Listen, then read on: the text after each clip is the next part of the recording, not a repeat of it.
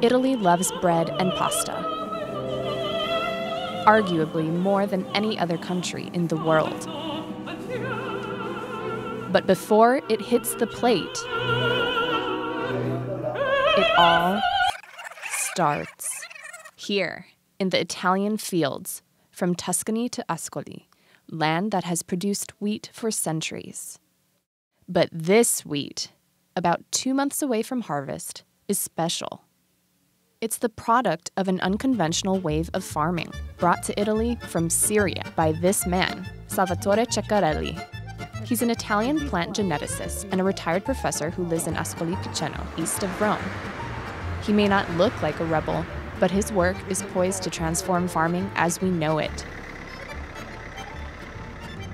I don't know if you're aware that the current Pope Francis is now also accused of being a revolutionary. I think I have to send him a tweet. It's revolutionary. I mean, and it's certainly, bucking the trend of what most folks are doing. Ceccarelli's revolution is a form of organic farming called evolutionary plant breeding. Farmers plant a mixture of seeds and replant the high-performing ones at next harvest. Over time, the crops evolve to the soil. This is the opposite of today's norm. A typical farmer usually plants uniform or hybrid seeds developed by multinational agribusinesses.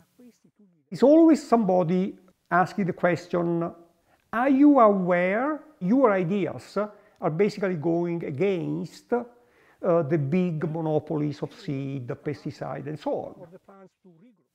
Ceccarelli refined his ideas about evolutionary plant breeding in Syria, where he lived and worked for 30 years.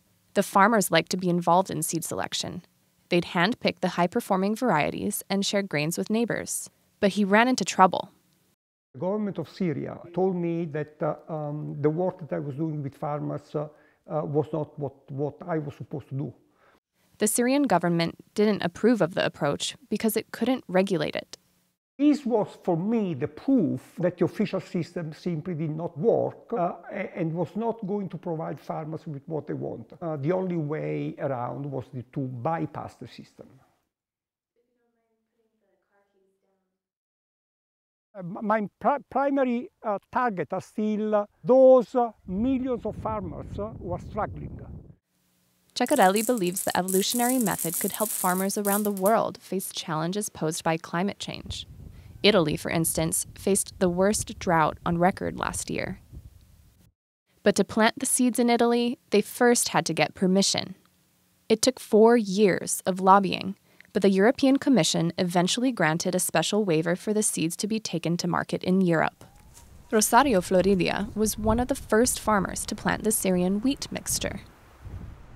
Mi ha stupito, mi ha affascinato. Ecco. Posso dire che questa popolazione segue passo passo quello che succede al tempo. Quindi questo è una bella cosa. It took a few years, but Floridia stuck with the evolutionary method and his efforts paid off. The wheat adapted to the Tuscan soil, and his flour, pasta, and bread business is booming. While the practice of evolutionary seed breeding is not very common, this isn't the first time it's been tested. In the 1920s, the evolutionary breeding method was tested on wheat and barley at UC Davis. The wheat is still there, but it doesn't look as good as the uniform wheat variety growing next to it. That's because the fields were left to adapt on their own.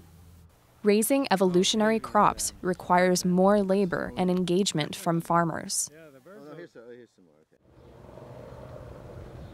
Back in Italy, Guido Fiorentini has practiced conventional wheat farming for nearly his entire life. He's 88 now. Despite the subsidies offered by the European Union to organic farmers, he is reluctant to make the switch. Non lo so. Ho I dubbi. Non lo fai con un anno, ma ci vuole gli anni per tenerli in quelle condizioni. Ma sa, chi non lo sa, non lo sa. But Ceccarelli thinks the stakes are too high to not try something different.